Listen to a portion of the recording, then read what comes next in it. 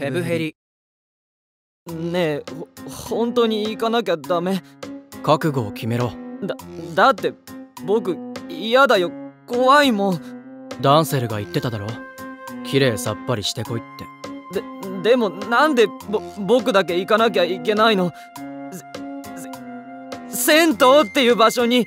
仕方ないだろ、ザイールの家の風呂は一つだ。全員が入るのには時間がかかる。だからなんで僕なの？僕知らない人間たちとお風呂入るなんて無理、絶対無理。無理でも行くんだ。ねえ、銭湯に行くのは他のやつらでもいいはずなのに、なんで僕なの？ダンセルは人間界について調べ物をしている。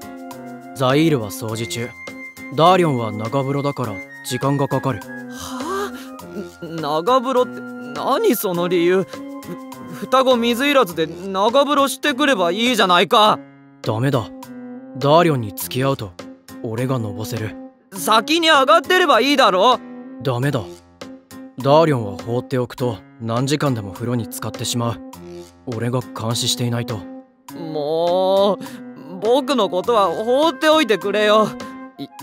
1日くらい風呂に入らなくたって平気だし。ダメだ、アイドルには清潔感が必要だとダーリョンが言っていた。だから僕はアイドルなんてなりたくないんだって。じゃあどっちか選んでくれ。え？銭湯に行くか、そこの公園の水道で水浴びするか。は？さあどうする？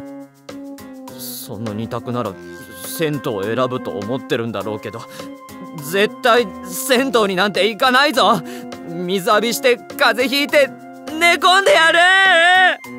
相変わらず面白いなペギーは。